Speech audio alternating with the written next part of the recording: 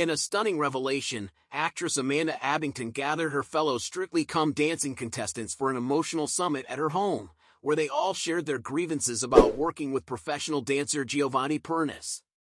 As the BBC upholds several complaints against Pernice, Abbington contemplates further legal action against the corporation.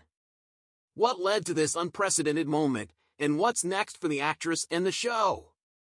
Amanda Abbington, known for her standout roles in Sherlock and a career spanning over 3 decades, has recently been at the heart of a major controversy surrounding her time on Strictly Come Dancing. In an interview with Victoria Derbyshire on Newsnight, Abbington revealed that she hosted an emotional gathering at her home with fellow contestants who had been partnered with Giovanni Pernice on the hit BBC show. The meeting, described as a cathartic experience, involved the participants breaking down in tears as they shared their experiences of what they deemed to be unfair and harsh treatment by the professional dancer. Abbington, now 52, recalled how the summit aimed to bring them together, ensuring none felt isolated in their frustrations. "We all cried. We all burst into tears," she admitted, sharing how the discussion opened a floodgate of emotions.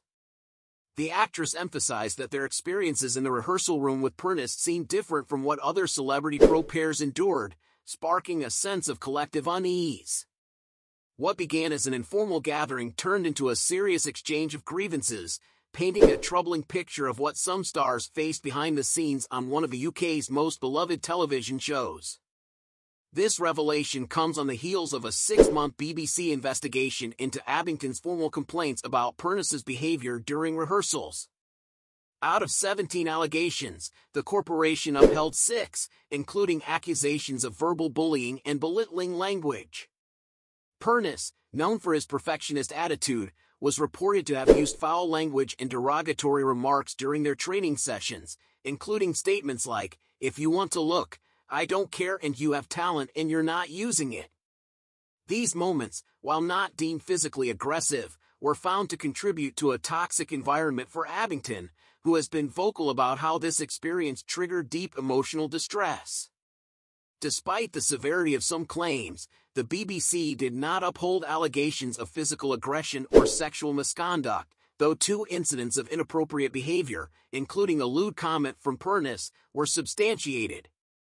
Pernice, in response, expressed relief that the most serious allegations were dismissed but acknowledged the emotional toll of the accusations. He stated, "It has been an extremely difficult year, but now I am fully focused on Dancing with the Stars in Italy." Abbington's decision to take her complaints to the BBC was not made lightly. She explained that after just a few days of rehearsals, she felt compelled to speak out, as her experience was unlike anything she had encountered in her 32-year acting career. The star, who has weathered significant personal challenges in recent years, referred to the ordeal as one of the most difficult periods of her life.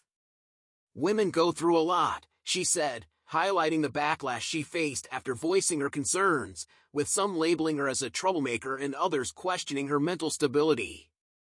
As Abbington continues to navigate the aftermath of her complaints, she is now seeking legal counsel to determine her next steps.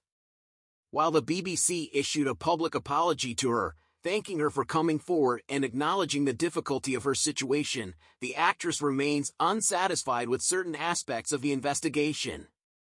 She alluded to what she believes are significant reasons why some of her more serious allegations were not upheld, fueling speculation that the story may be far from over.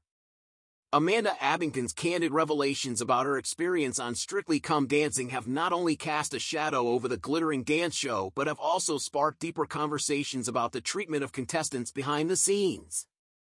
As she contemplates further action against the BBC and reflects on the emotional toll of her experience, it is clear that this story is still unfolding. With both Abbington and Pernice now moving forward in their respective careers, all eyes remain on how the BBC will handle similar grievances in the future and whether stricter safeguards will be implemented to protect participants from potentially harmful environments.